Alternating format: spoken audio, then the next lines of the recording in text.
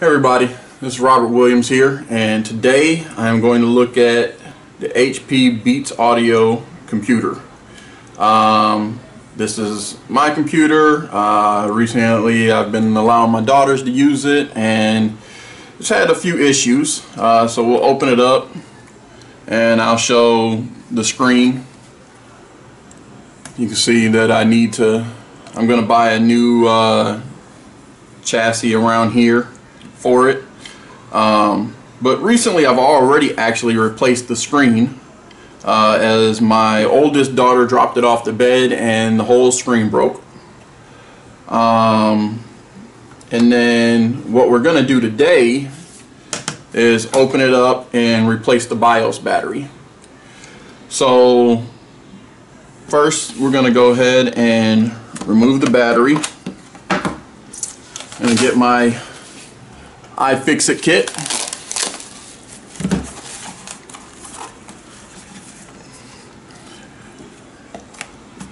So recently the battery began, the BIOS battery began messing up, or at least I believe that to be the culprit, as she complained that the internet wasn't working. So first thing I did was check the internet card, which is right here.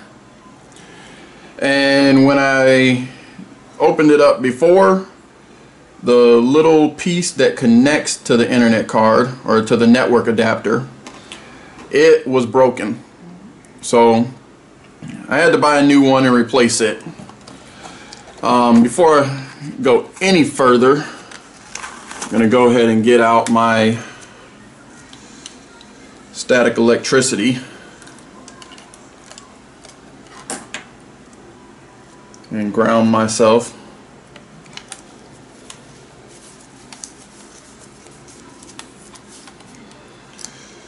So to be fair, I haven't really done this in the past, but this is always good to do so that you don't mess up your electronics, so that you don't destroy them as you're trying to fix them, because that would be counterproductive.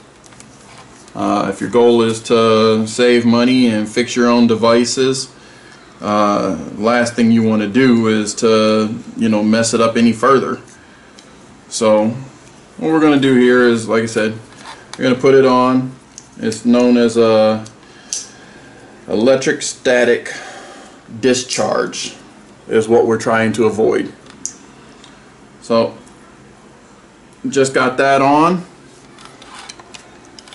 And as I said, this is what I replaced recently.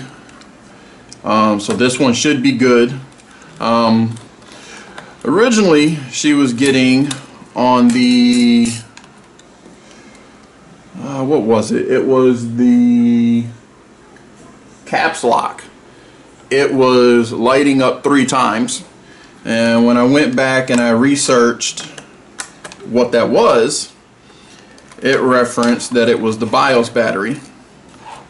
And eventually I was able to, I got up in here and started seeing that other aspects were wrong and had issues. So like I said, I fixed those. Think about the screen on Amazon for about 50 bucks. Bought the adapter, the network adapter, for, I don't remember exactly how much, but not that expensive compared to the price of the computer in and of itself. So we could probably just sit this here. We don't really need to remove it or take it off. So I will say, this here was my attempt at buying a battery from Amazon without being able to properly see the adapter. As you can see, the adapter is real small, and first time replacing the BIOS battery, didn't realize that it was a particular one as far as the ending was concerned. So this is my attempt at buying the battery only to not get the right battery and try to fix it without having to pay any more money. But needless to say, I had to. So recently I found the part on HP's website, and I went ahead and ordered the battery from Impact Computers. So I'm going to remove the battery. It's actually a pretty big box for this little battery, but I understand trying to avoid the electrostatic discharge, so you know, just put it up in there, make sure it's safe, and makes it to its new home. Well, we're going to go ahead and plug it up. I will say I was able to avoid issues in the past, or not issues, but I was able to finally log back onto the computer, but it still didn't work as it was supposed to. And I think that's just because, you know, it wasn't able to pull from memory, the BIOS memory. But now that we have this in here, we're going to assemble everything.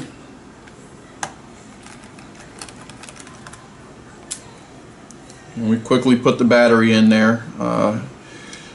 Wasn't anything but a connector piece, so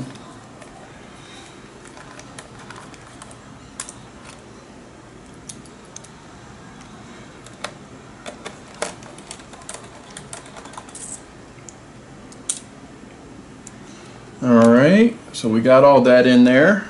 Now we need to replace the cover over the hard drive.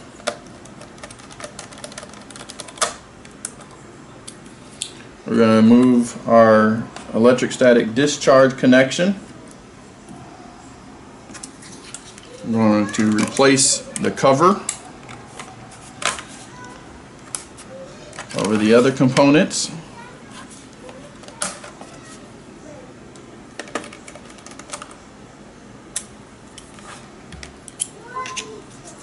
So I will say I just bought the iFixit kit, but it's already coming in handy, and it has a lot of tools that I can utilize for both computers and the phone, and tablets if I were to do some work like that. So just replace the battery in, and hopefully in my next video I'll be showing that it's actually operating correctly. Previously, getting it up, it brought up some aspects of the system, but like I said, not all of them. So hopefully, I wish I could show what it was doing previously. If it opens up and operates that way, I'll go ahead and show that so that you know what to look for. But nonetheless, I believe it was the BIOS battery, and I'm going to go ahead and see if that actually worked. In the future, like I said, I'll probably take another video as I will be replacing the chassis around, or the bezel around the side, and I'll see you then.